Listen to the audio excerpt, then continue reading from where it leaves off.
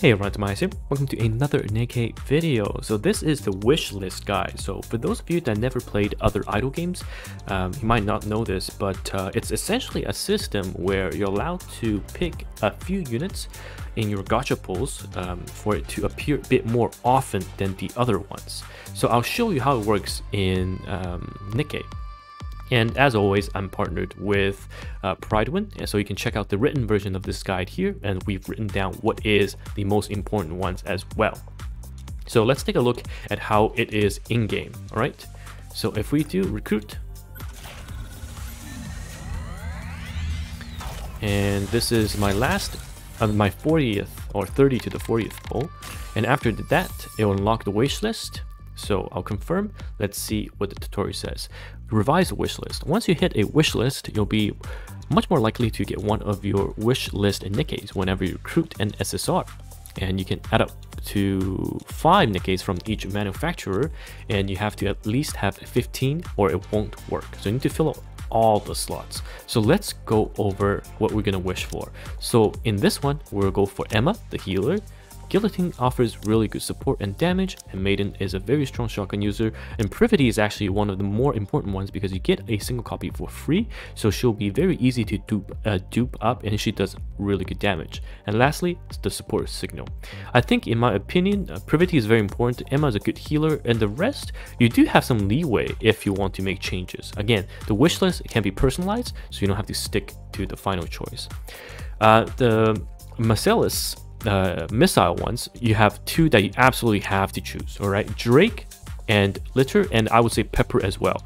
The best support in game, hands down. A very strong enabler, I would say, in your team. Drake allows your units to hit better and more accurately.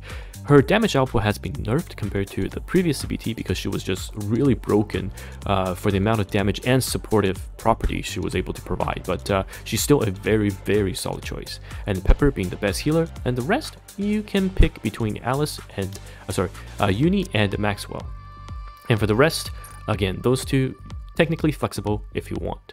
And for Tetra, you want to go with Alice, and then you want to go with Dola. Dola is quite good, in my opinion, as a unit from the Tetra line. Ludmilla, one of the best defenders currently, and the Novel, again, a very strong debuffer and enabler, and of course everyone's favorite, who is also happens to be a very good unit of Volume.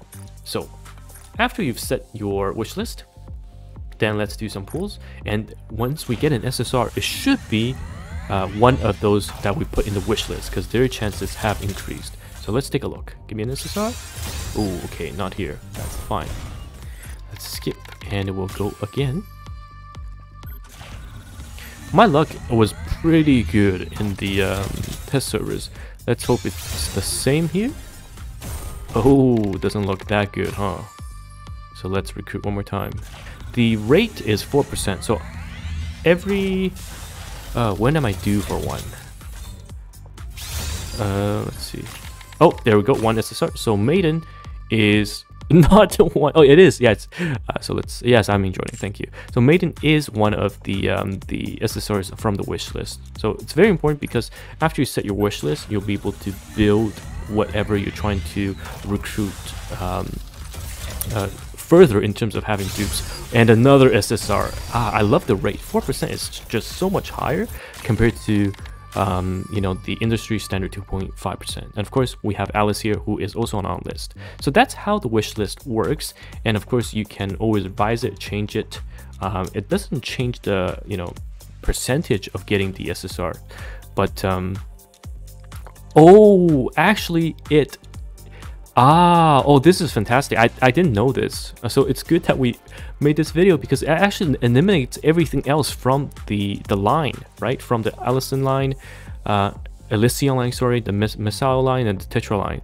Also, this is really, really good. And of course you can disable it by, you know, turning 1 off, right? It completely disables it, because if we go back to rate, yeah, okay, perfect.